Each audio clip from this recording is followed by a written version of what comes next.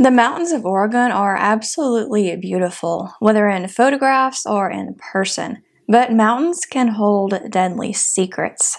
One such secret was found over 50 years ago, and we're just now starting to learn more about it. Let's talk about the body that was, up until recently, the oldest set of unidentified human remains in Oregon. On July 11, 1963, a man was fishing in the King Creek Reservoir about 12 miles east of Ashland, Oregon. When he hooked a blanket on his line, he initially thought it was nothing more than that, but when he opened it up, he found a human body. The body was of a boy, just 1 or 2 years old at the most. He had been wrapped in the blanket as well as a patchwork quilt. He was fully clothed, dressed in a red long-sleeve shirt, gray corduroy pants, a cloth diaper, socks, and shoes. Also found with his body were assayer's molds wrapped up in the blanket and presumably used to weigh his body down. These molds, as well as telephone wires found with his body, had already fallen out of use by the time he was found. An autopsy conducted the next day determined the boy had been dead since around October of 1962, so less than a year.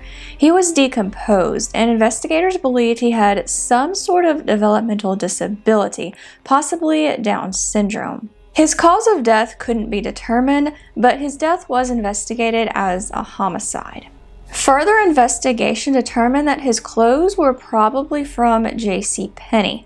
His shoes were from Norris Shoes in Medford, about 13 miles north of Ashland.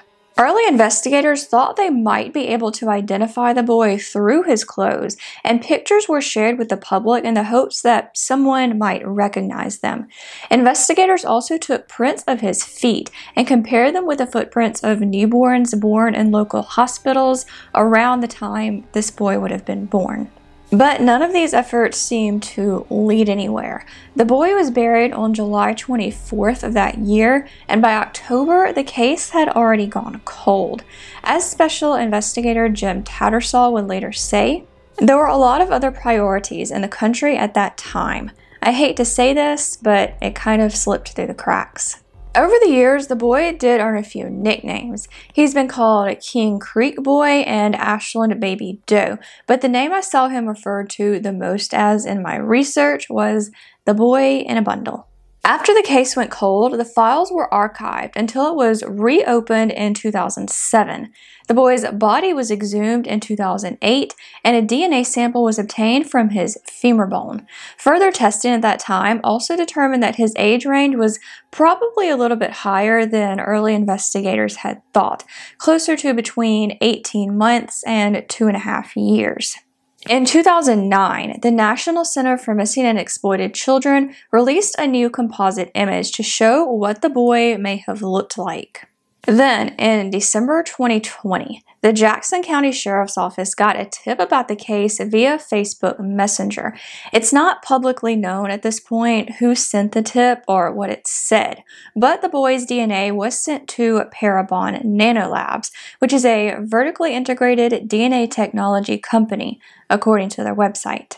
Later that month, 2 possible siblings of the boy were located. One of the siblings, who lived in Ohio at the time, was interviewed by police. He told them about Stevie, his half-brother with Down syndrome, who was born in New Mexico but later moved to Oregon. This man also gave a DNA sample. After this interview, investigators looked into birth certificates of boys named Stevie who had been born in 1960 or 1961.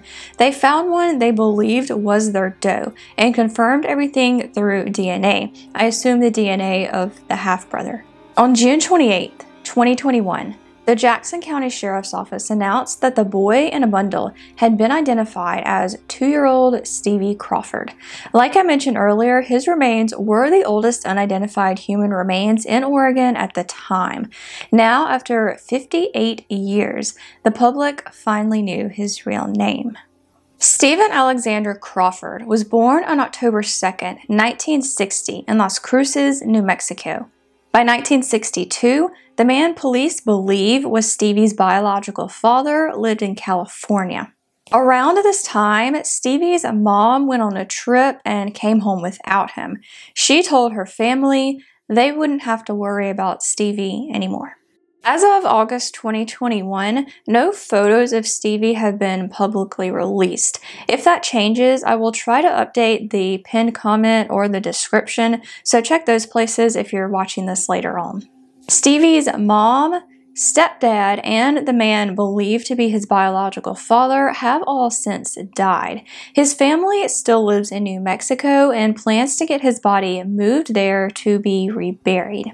By the time you're watching this, that might have already happened. According to several articles published in June and July of 2021, there probably won't be any charges in Stevie's death. Sheriff's officials agree that his death is suspicious because of the way his body was disposed of, but that his death could have been accidental. This case wasn't expected to have charges brought even back in 2009 when Detective Colin Fagan said, "We are not interested in prosecuting this case. We have a responsibility to identify the unidentified remains, and that's what this case is all about." So what happened to Stevie Crawford?